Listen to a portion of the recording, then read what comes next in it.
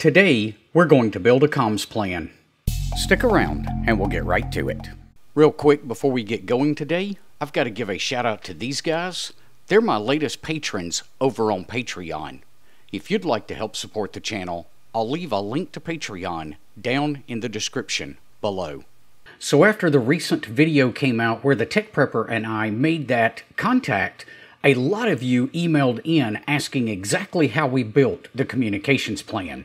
So let's take a few minutes today and show you what goes into building an effective comms plan. Now, for this particular exercise, we're going to pick on my buddy Anthony up in Michigan, W8APP. And the first thing I'm going to do is I'm going to head over to the QRZ page and pull up his details and click on the detail tab here.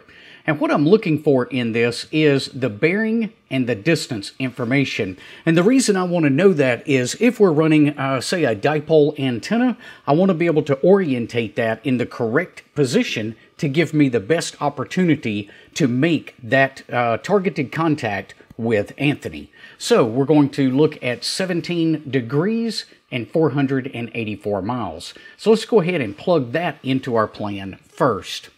Now, I do have this here that I am going to export out. I'm going to try to do this as an Excel spreadsheet and as a numbers spreadsheet so that whether you're running Mac or Windows, you'll be able to download that. You should also be able to pull it into a Linux box and use something like LibreOffice to convert that over. So hopefully that will work out. But this is pretty simple. If you needed to reconstruct it, it shouldn't take you very long at all. So we'll do 17 degrees, and I believe that distance was 484 miles. Now, the date that we're going to attempt this contact is going to be February 3rd. So we'll go ahead and plug that information in here.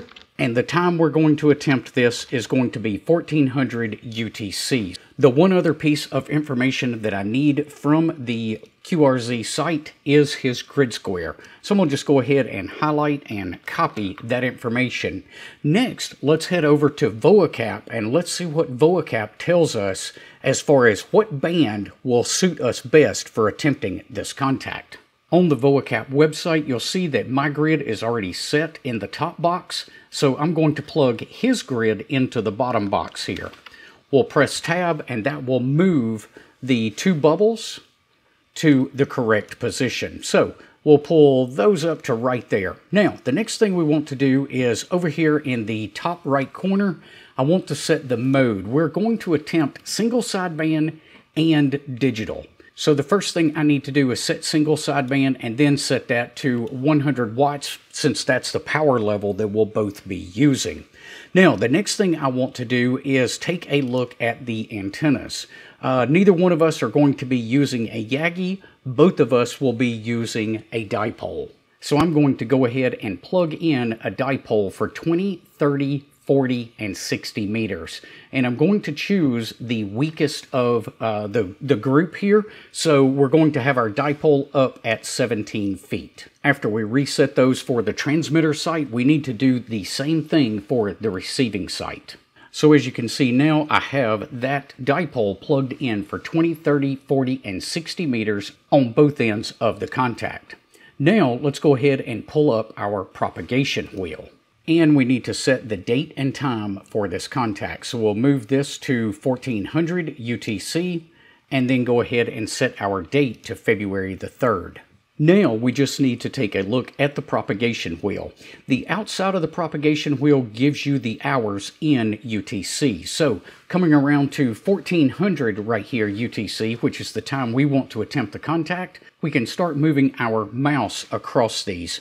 And as I move the mouse over a particular section, watch the very center of the wheel. So at 1400 UTC, on 20 meters, we only have about an 18% chance of that contact being made. But if we go down to the next box, you'll see that on 30 meters, that jumps up to 99%. Now that would be probably ideal, but we want to attempt a voice contact. 30 meters is digital and CW only. Moving into the next inner circle, you'll see that 40 meters gives us a 98% probability of making the contact. So in this particular case, we want to utilize the 40 meter band. So let's head back over to our template and we'll scroll down to the primary section. So the time is going to be 1400 UTC. The frequency, you can pick whichever frequency you think will work for you. And then what I would try to do is spread those out a little bit. So let's say maybe 7.180, and the mode will be lower sideband, voice. Next, you want to give yourself a little bit of time. In this case, we'll say 5 minutes, which is exactly what the Tech Prepper and I did for that video. So the next time slot will be 1405, and then we can pick another frequency. You can go up or down a little bit in the band, whichever way you think might work out best.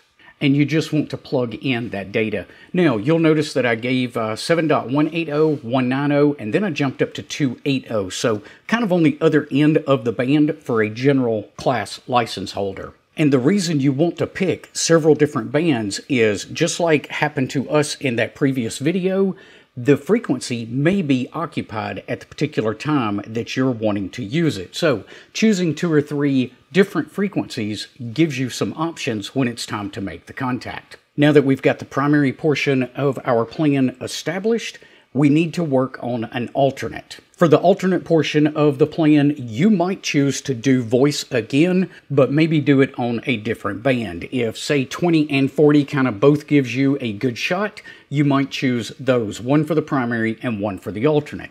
In our case, I'm going to move to digital for the alternate portion of the plan. And I want to give ourselves a little bit of time if we need to transition to that alternate portion of the plan. So instead of giving it just 5 minutes, we're going to give it 10 minutes in this particular case. And that should give us enough time to transition between voice and digital. Now, the frequency we're going to use is going to be 7.110. That's going to be upper sideband and digital. And we'll try to use Contestia 4250. At least I think that's how you spell it. The software here is not liking that particular word. But that gives us now a primary and an alternate. Now, what do we want to use for a contingency? If both of those don't work, what's the next step we can try to go back to? Well, I know from past experience that JS8 call slow mode will get through when almost nothing else does. So in this case, we'll go ahead and move that to just 5 minutes later at 1430. And we'll pick the JS8 call frequency for 40 meters, so 7.078. We'll choose upper sideband digital again, and this time we'll put a note out here that says JS8 call slow mode. Next, we need to set up the emergency portion of the PACE plan. In this particular case, I would say if we haven't made contact within 15 minutes, we could use any frequency available, and we could send a WinLink message.